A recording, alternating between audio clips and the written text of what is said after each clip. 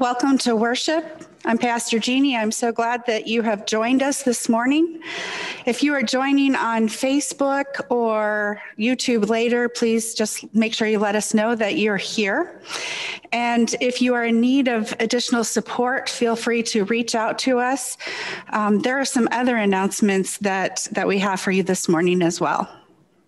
Hi, Dixboro. It's your old treasurer, Randy, again, thanking you for your continued support in our missions and ministries here at Dixboro Church.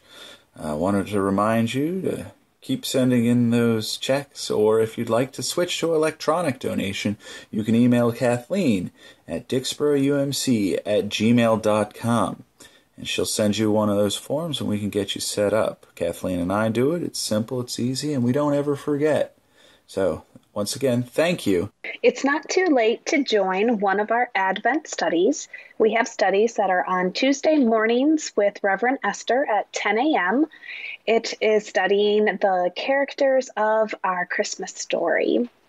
And we also have a class on Wednesday evenings with Harold Tuckett and Brent Howlett, and that is at 7 p.m. And they are studying the book Incarnation. It is a great book by Adam Hamilton. I highly suggest you read it and join the class for some discussion. All classes are on Zoom. If you need the Zoom link, please email me and we will get that to you as soon as possible. Our Advent Mission Project is collecting gifts for the newborn King. We are putting together 5 mother-baby baskets for the house by the side of the road. We will be gifting them to the house that then they can give them out to the families who, after they have a new baby. So we need gifts like blankets and hats and clothing, and we need bath stuff like a bathtub and diapers and wipes. We need toys and bouncy seats and books. Then we could use some gift cards for families to buy formula or baby food. Could also use some bottles and sippy cups. Things can be new or gently used, and all of these gift ideas are on an Amazon wish list, which you can find on our website. And those gifts you can select for them to be shipped right to the church, and then we can assemble them and send them to the house by the side of the road come January. Thank you so much for your continued generosity.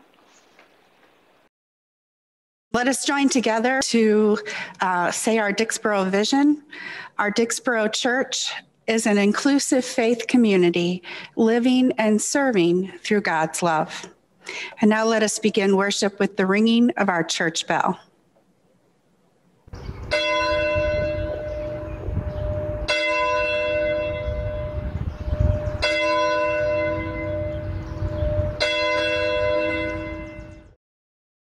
The Advent candle the reading is going to be by Brooke and Patty this morning.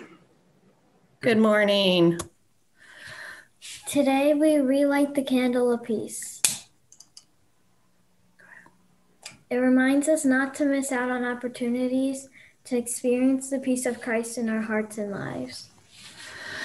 Then we look to 1 John chapter 3, verse 18, where it states, "Dear children, let us not love with words or speech, but with actions and in truth." John was reminding followers of Jesus to share that love with all that they meet. We are reminded this day that sometimes God's messengers, angels, come to us as strangers. We receive love of God through those strangers as we show hospitality to them and let them into our lives. Let us light the candle of love and hospitality for all. Let us pray. God of peace and love, share your love through us to all around us. Help us to be open to receiving your love through those you send into our lives. Amen. And now let us join in singing with Beth, O Come, Emmanuel, verse 2.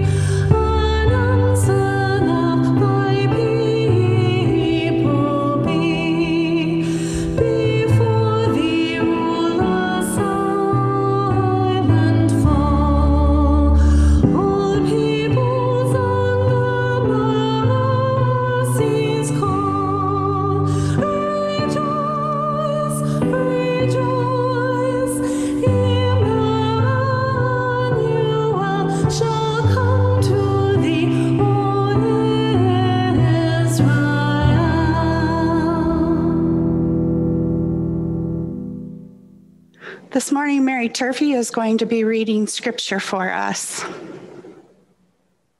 Isaiah chapter 11, verses 1 through 4. A shoot will grow up from the stump of Jesse. A branch will sprout from his roots. The Lord's Spirit will rest upon him, a spirit of wisdom and understanding, a spirit of planning and strength, a spirit of knowledge and fear of the Lord. He will delight in fearing the Lord. He won't judge by appearances, nor decide by hearsay. He will judge the needy with righteousness and decide with equity for those who suffer in the land. He will strike the violent with the rod of his mouth. By the breath of his lips, he will kill the wicked. And now we'll join with joyful noise as we sing together, Lo, how a rose ere blooming.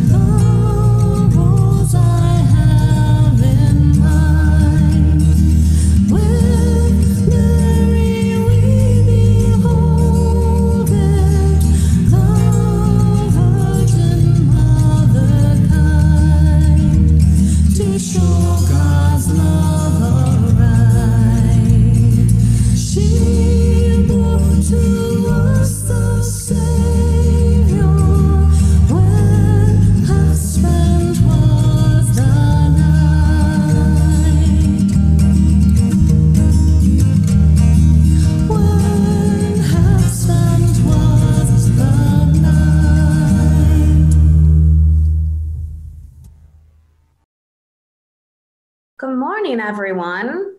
This morning, we're thinking about this Jesse's tree. We've heard it sung twice in both of our songs so far. And so I'm going to read you a story called One Family. And it's written by George Shannon, and the pictures are by Blanca Gomez. Let's hear about this story. One is one lamp, one clock, one book to share. One is two, one pair of shoes, one team of horses, one family. One is three, one house of bears, one bowl of pears, one family. One is four, one ring of keys, one pile of pups, one family. One is five, one bunch of bananas, one hand of cards, 1 family. 1 is 6. 1 line of laundry. 1 butterfly's legs. 1 family. 1 is 7. 1 bouquet of blooms. 1 flock of birds. 1 family. 1 is 8. 1 box of crayons. 1 row of ducks. 1 family. 1 is 9. 1 flight of stairs. 1 collection of rocks. 1 family. 1 is 10. 1 batch of cookies. 1 shelf of books. 1 family. 1 is 1 and everyone. 1 earth, 1 world, 1 family. So I thought this book was very fitting for today as we are talking about, so when we think of Jesse's, the root of Jesse's tree, that means it's Jesus's family tree is basically what we're talking about. And so have you ever seen one of these before? You see this picture of a tree, and then if you look really, really closely, there's a whole bunch of names on it. There's names all over the place.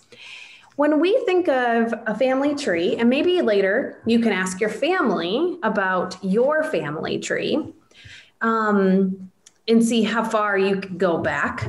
But with Jesus, we're going to look at his family tree. Now you have in your white bag that I delivered to you a pack of little cards. And you can see that this first one starts with Jesus. And I would like for you to today, maybe you could do this during worship as you listen to the sermon. You can set out all these cards and see how far back Jesus's family tree goes. And then along the way, you have to read the names because some of those names might look, there they go, falling out on me. Some of those names might sound familiar from Bible stories that we've read during Sunday school, or maybe you've heard them during church. But also, don't forget to ask your family about your family tree. Thank you, guys. Let's pray. Dear Jesus, thank you so much for you coming among us. Thank you for helping us see all of your family in light of the Bible. Thank you for our family around us. Thank you that we can be one. Amen. Amen. The next scripture reading is from 2 Samuel chapter 7, verses 5 and 16. Go to my servant and tell him, your dynasty and your kingdom will be secured forever before me. Your throne will be established forever.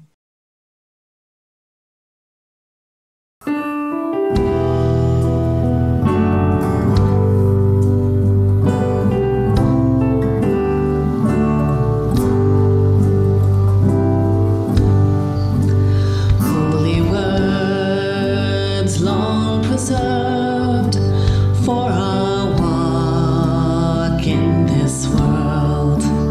They resound with God's own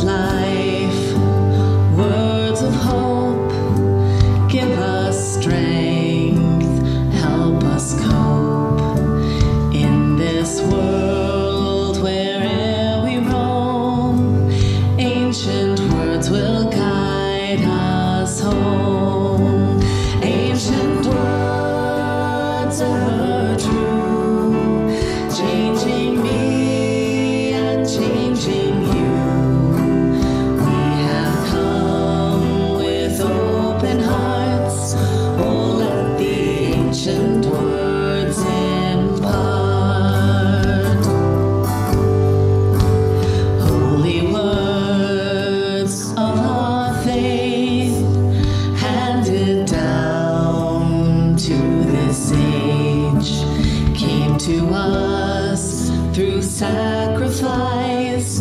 Oh, heed the faithful words of Christ. Holy words, long preserved for our walk in this world. They resound with God's own heart. Oh, let the ancient words impart. Ancient words ever true, changing me and changing you. We have come with open hearts. Oh, let the ancient words impart. Ancient words ever true, changing me and changing you.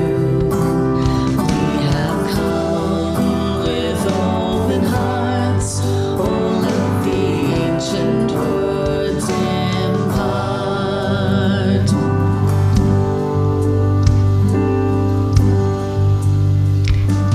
Come with open hearts. Oh, let the ancient words impart. Oh, let the ancient words impart.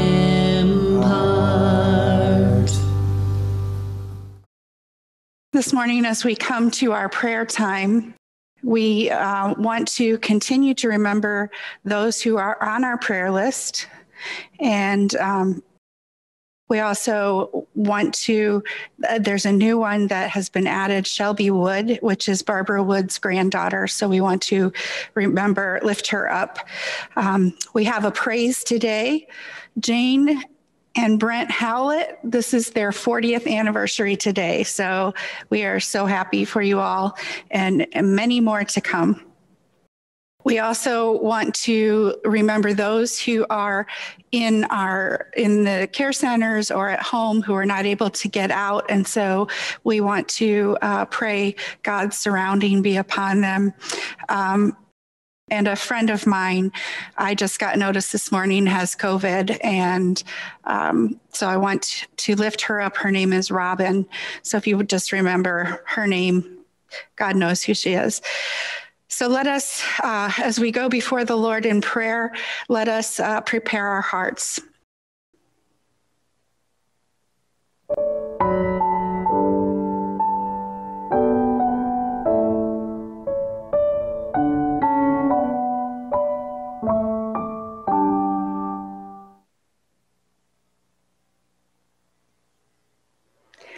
God, we do come this morning. We come during this time of Advent in anticipation and preparation for your birth and for a new birth in each of us. And Lord, we pray that you would help us to be mindful of all that is happening.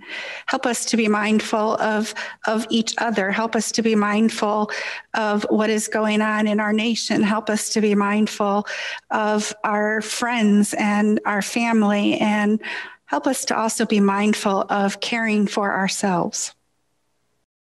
We lift before you this morning our concerns, those who are hurting, those who are lonely, those who are depressed, those who are needing a healing touch, those who have lost loved ones. We just place them all before you this morning. We know that you are the ultimate healer, and you are the one who gives us hope. And so we pray for that hope today.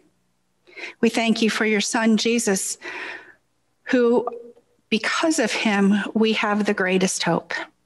We know that the end is never the end. And so we join together today in praying the prayer that he taught us to pray.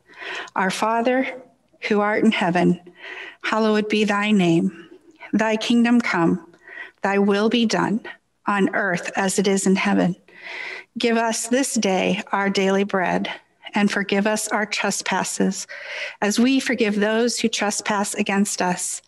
And lead us not into temptation, but deliver us from evil. For thine is the kingdom and the power and the glory forever. Amen. All right, the final scripture lesson for today is from Luke chapter 1, verses 26 through 33. When Elizabeth was 6 months pregnant, God sent the angel Gabriel to Nazareth, a city in Galilee, to a virgin who was engaged to a man named Joseph, a descendant of David's house. The virgin was named Mary. When the angel came to her, he said, "Rejoice, favored one, the Lord is with you."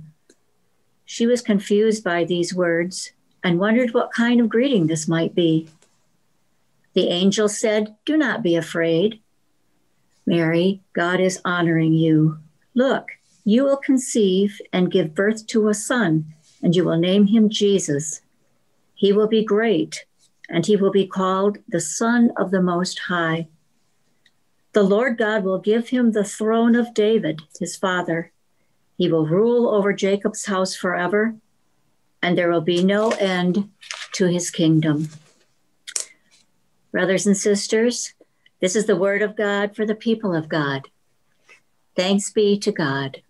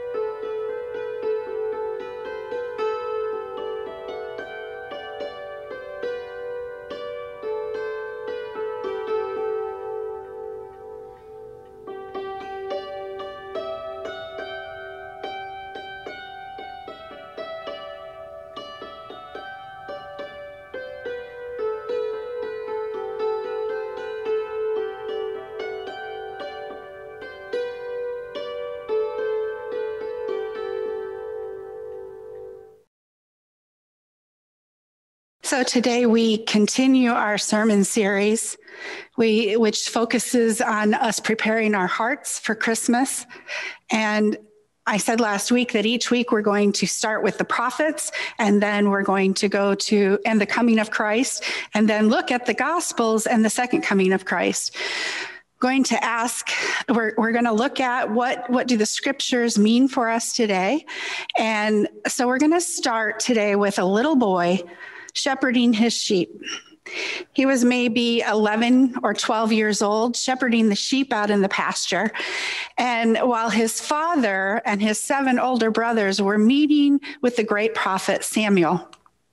Samuel had been told by God to go to the house of Jesse in Bethlehem, and he said, "I want you to anoint the next king of Israel." Samuel shows up and at Jesse's house, and he says to him, "Bring me your sons." So I'm going to examine them. I'm going to check them all out. And one by one of them, God has chosen.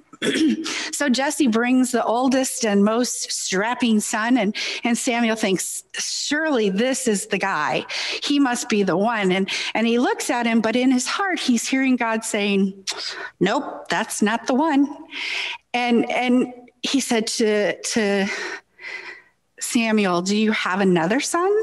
And he says to Jesse, Jesse says, "Yes, let me bring my next oldest son." And he brings the next oldest son. And Samuel thinks, okay, yeah, this must be the son. This is the one. And God says, nope, not that one either. And so one by one, through all the 7 sons, not a single one was found to be the Messiah, which if you look at the word Messiah, it actually means the one who would be anointed king. And so Samuel is perplexed, and he says, do you have any more boys?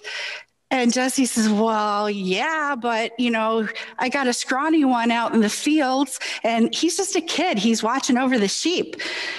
And so Samuel says, bring him here, bring him in. And he brings him in, and God says, he's the one. See, humans decide by outward appearance, but I look at the heart. And this, of course, was David. So David is anointed to become the second king of Israel, God's chosen one. And he ended up being courageous and bold and handsome and smart and fierce. He was a fierce warrior. He was a poet, all of these things. But the thing most important to God is that he had a heart after God's own heart. David's story is certainly, if you read through all of his story, all of his life, it's certainly a story that includes lots of mistakes. And yet God still found him to be a man after God's own heart. He would become the greatest king Israel would ever know. David lived from about 1040 BC to 970 BC. He reigned from 1010 BC to 970 BC. So he reigned for 40 years over Israel.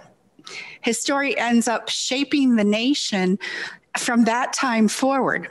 He is the second most mentioned person in the Bible besides Jesus. He becomes a really important person in Scripture, and his story is told over the course of 5 books of the Bible. You can find his story in 1st and 2nd Samuel, 1st Kings, 1st Chronicles, and the book of Psalms. We find most of the book of Psalms is about David's story and several of the prophets who were pointing back towards him. So he was definitely a powerful figure within Scripture. And the nation of Israel still sees David as the ideal king. When they look at their leaders and their rulers and all of these things, all of their leaders, they look at David. So, in fact, if you went to Israel, you would see the Star of David is still on their flag. So let's look at Scripture. We heard a moment ago from Mary Turfy from 2 Samuel. David has been ruling as king for some period of time, and Nathan, the prophet, comes to him and he says, this is what he says. He says, "Go to my servant David and tell him, thus says the Lord, your dynasty and your kingdom will be secured forever. Your throne will be established forever." That little statement becomes known as the Davidic covenant, the promise or a covenant that God made with David that a descendant of his would always reign forever over God's people, not just for a time, but forever. This becomes important because, as we heard last week, at a certain point, there is no longer a kingdom in Israel. And the nation of Israel is reporting to a great king, a different great king. The nation of Israel is wiped off the face of the earth, and the people are taken into exile, and then many of them were brought back to live in Assyria. So during this period of time, they remembered that God had promised them what? That their ancestor David was going to rule forever. And if that was the case, then clearly there was going to be someone from David's line of rule forever.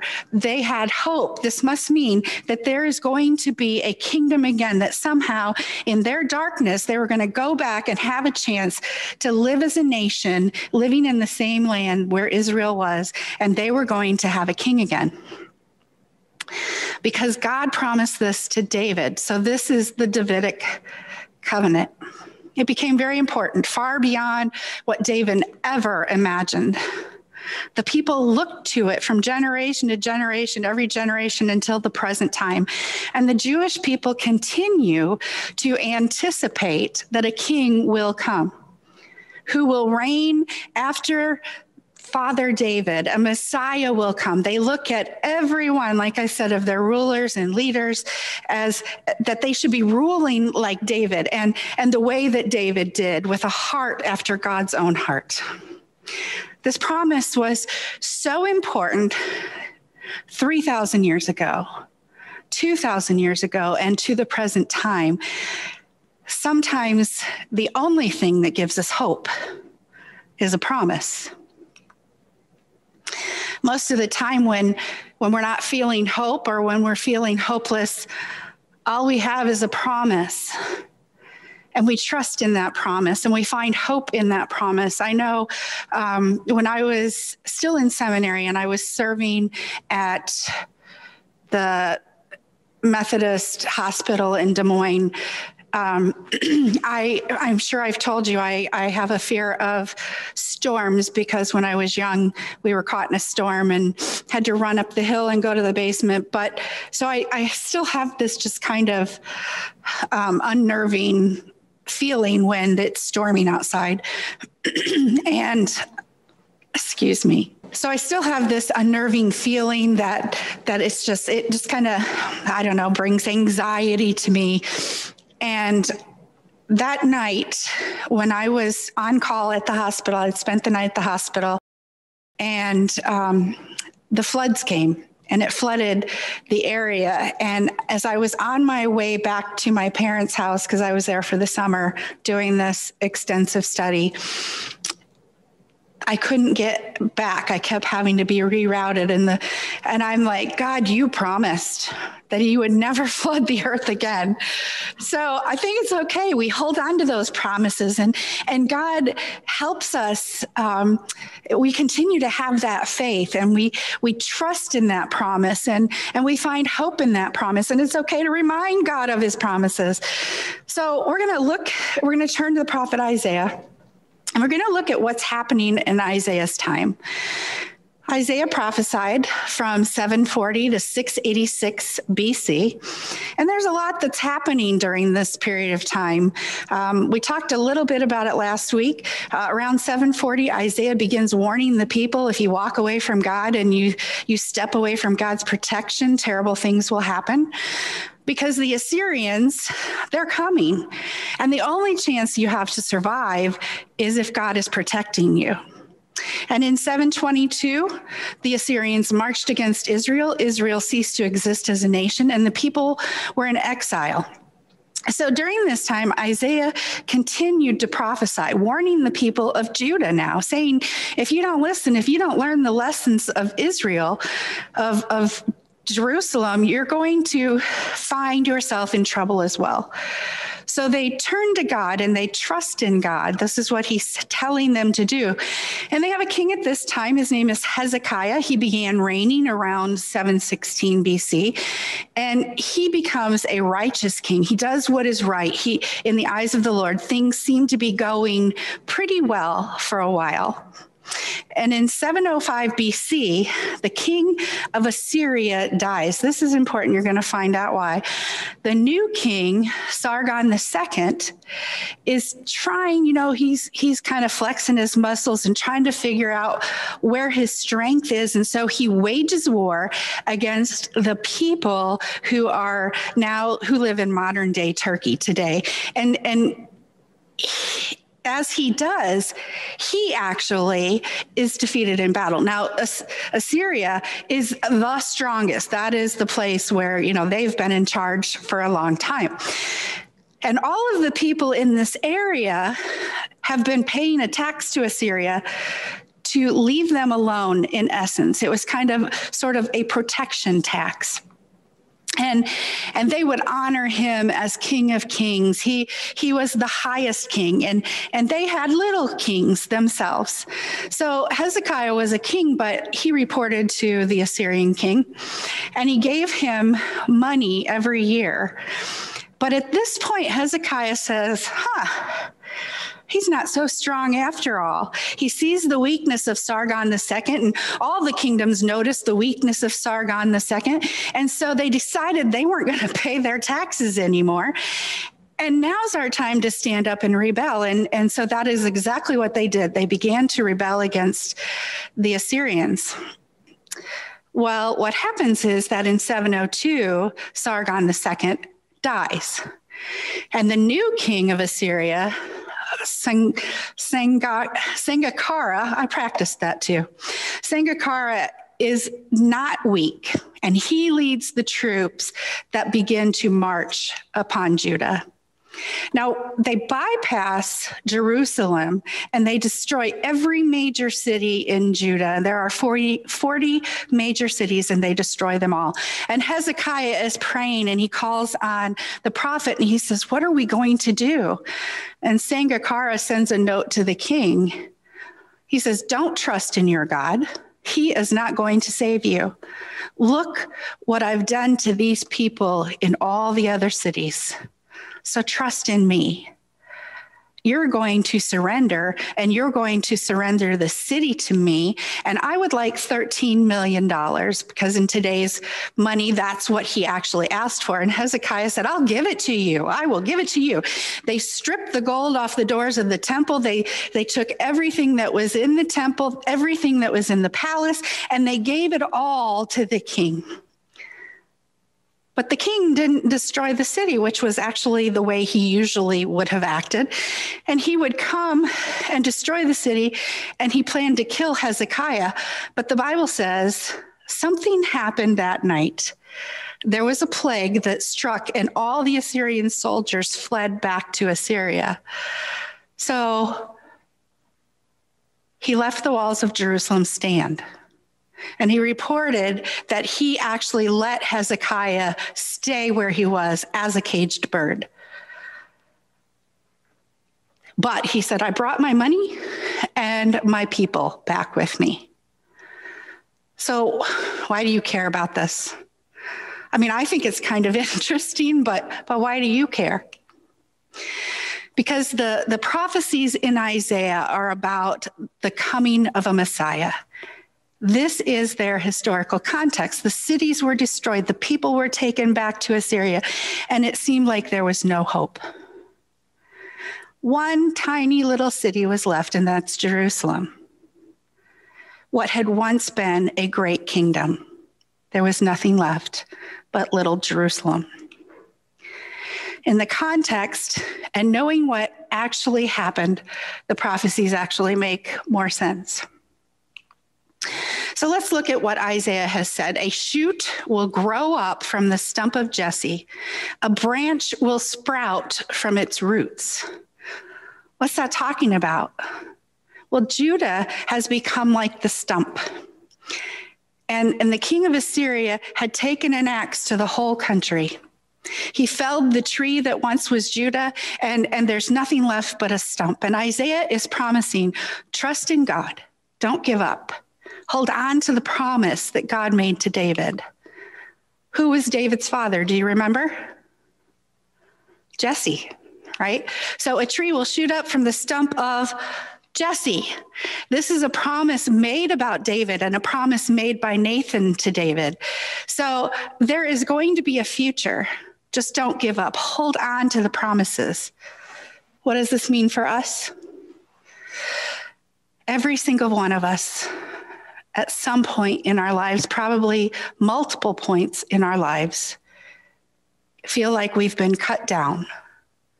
Like what we knew in our world has just been chopped down. We have certainly all experienced that this year. All of us have moments when we feel like we are the stump and everything has been taken away. Our hope is gone. And this passage tells us that there is always hope. For the children of Israel, there was always hope. There was this promise that God made, and because of the promise, we know there will be a shoot spring up from a stump. So don't give up. We sang the second verse of O Come, Emmanuel. We don't normally sing that verse for some reason, but it says, O come, thou root of Jesse's tree, an ensign of thy people be. Before thee rulers silent fall, all peoples on thy mercy call. Rejoice, rejoice, Emmanuel shall come to thee, O Israel. So here we have telling the whole story. The root of Jesse's tree was Jesus in the end. And this king who would come and rule forever, Jesse's tree is also a reminder for us that there is always hope in hopeless situations. We remember the promises of God, and therefore We have hope. Isaiah goes on to describe what this ideal king will look like. I want you to listen to what he says.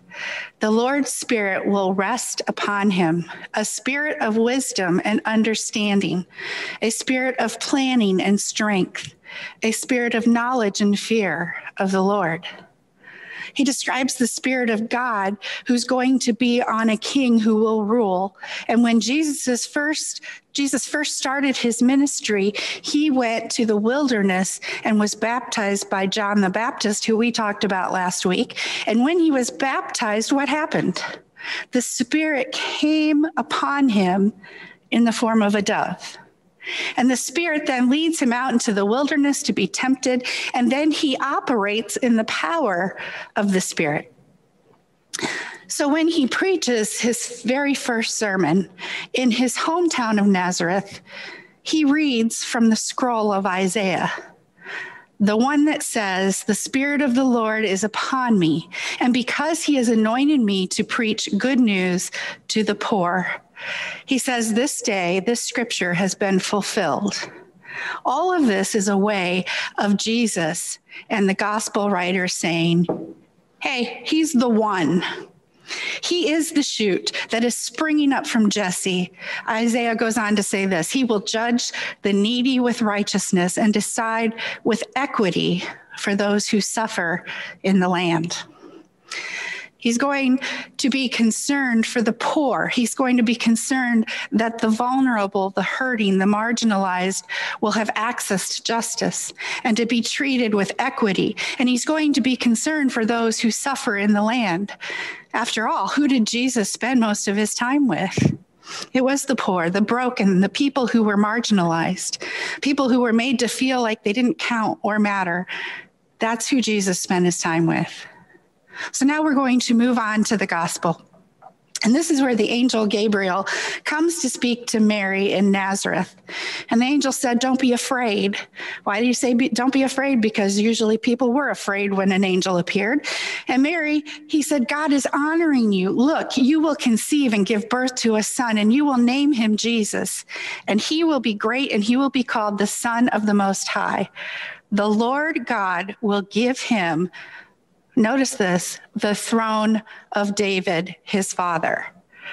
He will rule over Jacob's house. How long? Forever. And there will be no end to his kingdom. Does that sound familiar? It goes back to that promise that Nathan made to David. It goes back to that promise that was made by Isaiah to the people, that there will be a king from David's line that will rule forever. Isaiah said there would be a root that will spring up, a branch from the root of Jesse's tree.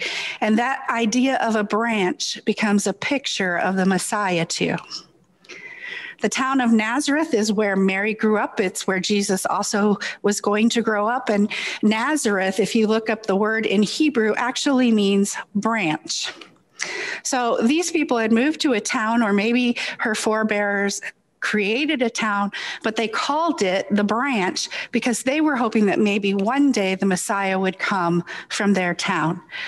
God had to have smiled when that happened, because Jesus would grow up in a town called the Branch, and he himself was the branch, a shoot from Jesse's tree. And that leads us to the return of Christ. We know Jesus came, he lived among the people, he suffered and died, and he rose again. But before he left, he said, I'm going to come back again, the second coming of Christ. I'm going to come back and put everything aright. Isaiah 11:6-9 reads, the wolf will live with the lamb, and the leopard will lie down with the young goat. The calf and the young lion will feed together, and a little child will lead them. The cow and the bear will graze, their young will lie down together, and a lion will eat straw like an ox. A nursing child will play over the snake's hole. Toddlers will reach right over the serpent's den. They won't harm or destroy anywhere on my holy mountain. The earth will surely be filled with the knowledge of the Lord, just as the water covers the sea. So what is this talking about? It's talking about heaven. It's talking about how God's kingdom comes on earth as it is in heaven. I love that he describes animals there, and he describes children and toddlers being there, and he describes the fact that no animals are going to harm the other, and people won't harm other people, and there's not going to be any violence or bloodshed. There'll be no more sorrow or suffering or pain. The old will have passed away, and the new will come. And that's what we read in the book of Revelation. These are all pictures of this peaceable kingdom, where there's no more suffering afflicted by human beings or upon human beings. This world, thank God, is not all there is. There's this promise that we have that someday, despite the present suffering, that no matter what's happening, Christ will return someday and the world will be made right. I hold on to that promise when life is difficult and when it's hard. And during the period of the plagues, the people held on to that promise. And during world wars, people held on to that promise. And today, during COVID, we hold on to that promise. We might be in the midst of sorrow and suffering, terrible tragedy, but this is not it. This is not all there is. Each week we pray, thy kingdom come, thy will be done on earth as it is in heaven. We believe that someday that will actually happen, that what is on heaven is on earth, and history as we know it will be rewritten. There will be a new heaven and a new earth. The old will have passed away and the new will have come. We hold on to that promise, this promise of heaven, this promise of life, this promise of a different kind of world without sickness or pain or brokenness. Hope is what we need when life circumstances are hard. That hope for Christ comes, and from the promises that we have, I look to the promises of God that he has made in Scripture, how God has acted in the past, and I find hope for the present. As Jeremiah said, despite my pain and brokenness, this I call to mind, and therefore I have hope. He called to mind the promises of God, what God had done in the past, and I think about the promises that God made, and several come to my mind that I have studied throughout as I grew up in church and seminary and different things. But today, for sure, there's a shoot from the stump of Jesse. The people living in darkness have seen a great light. Though I walk through the valley of the shadow of death, I will fear no evil, for your rod and your staff, they comfort me. As far as the east is from the west, so far shall I remove your sins from you. I love you with an everlasting love. I know the plans I have for you. This is one of my favorites. Plans to bless you and prosper you, plans to give you a future of hope. I hold on to the promises that Jesus said, I will never leave you or forsake you. It is also don't be afraid. He said this when people were scared. And nothing in all creation can separate us from the love of God, which is in Christ Jesus our Lord. I love the fact that he says, all things work together for good for those who love him and are called according to his purpose. I go to prepare a place for you. I am the resurrection and the life. All of these and thousands others are the promises etched into my brain by hearing and reading the scriptures throughout my lifetime. I trust in these promises, and no matter what my present circumstances, I know from the stump a shoot will spring forward. And I know I belong to God. And somehow it's going to be okay. We are people of hope. I love how Zechariah says the children of Israel were prisoners of hope because of their faith in God. And that is where we find hope. My invitation for you today is simple. Put your trust in Jesus Christ. When walking through dark times, read the promises. Remember what Jesus said. Trust in him. Therefore, you have hope. The steadfast love of the Lord never fails. His mercy never comes to an end. It is new every morning. He promises to always walk with us. Pray with me. God, you know the moments in our lives that the tree has been felled and we are left with a stump and there seems to be no hope. Help us to continue to trust in your promises that a shoot will come up from the stump of Jesse, that you are with us and you never leave us or forsake us, that you have a way of taking all things and forcing them to become good in our lives when we trust in you, that your steadfast love endures forever, that it is new every morning. Help us to remember your promises and to fully trust in you, that we will not be afraid and we will find in you our hope, our strength, and our love. We offer our lives to you and we thank you for everything.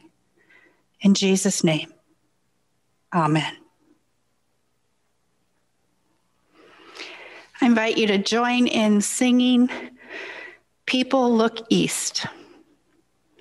People look east, the time is near of the crowning of the year. Make your house fair as you are able, trim the hearth and set the table. People look east and sing today, love the guest is on the way. Furrows be glad, the earth is bare, one more seed is planted there. Give up your strength, the seed to nourish, that in course the flower may flourish. People look east and sing today, love the rose is on the way. Stars keep their watch when night is dim, one more light the bowl shall brim, shining beyond the frosty weather, bright as sun and moon together. People look east and sing today, love the star is on the way. Angels announce with shouts of mirth, Christ who brings new life to earth. Set every peak and valley humming with the word, the Lord is coming. People look east and sing today, love the Lord is on the way. Thank you, Beth. That was just beautiful. So know as you go forth this week that we do have hope, and it is through our Messiah. So go in the name of the Father, the Son, and the Holy Spirit. Amen.